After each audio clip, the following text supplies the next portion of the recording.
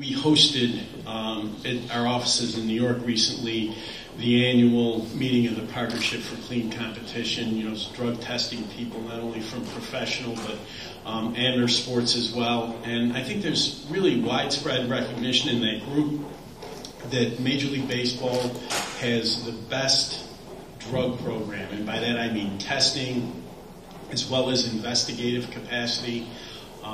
The number of tests that we do, given the number of athletes we employ, is the best anywhere, professional or amateur sports. I do not see it as a program failure that we have positive tests. I doubt that we will ever get to the point where any sport can say with 100% certainty no athlete is using a performance-enhancing drug. Occasionally, athletes are going to make a bad decision, and I think we have a program in place that is the best at catching them if they make that decision. Some players, most notably Anthony Rizzo, just down the hall here, have said that maybe there's not enough random tests. Well, there's a dramatic increase in the number of tests as part of this new basic agreement. Here's one of the, look, Anthony Rizzo is certainly entitled to have whatever opinion he wants to have, but to criticize the program based on the random experience of one player over a very short period of time, probably not the best form of criticism. Our athletes are tested more frequently than any athlete in any professional sport, both blood and urine, and they are all random.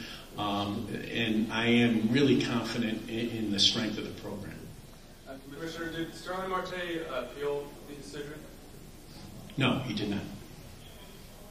Has Major League Baseball stepped in to aid in the Jung Ho Gung visa process and go to bat for him at all? We're monitoring the situation. We have not been actively involved other than giving advice. That's what we ordinarily do with respect to immigration matters. They're generally handled at the local level by the club. They're really in a position to do that more effectively than we are. Commissioner, do you see the fact that you're projected to have fewer teams and less money paid in luxury tax this season a reflection of success of the changes made to that program? I think that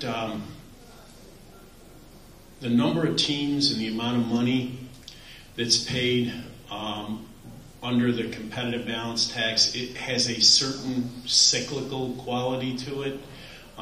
Teams that get way above the threshold come to the conclusion that it's time to, engage in that natural cycling that always takes place in baseball, go to younger players. So there's going to be ups and downs there. I do believe that, really hats off to Dan Hallam, Ron Fowler, and his crew. I think they did a really effective job in terms of the negotiation of the basic agreement, and in particular made sure that the competitive balance tax was structured in a way which will promote competitive balance in the game over the long haul.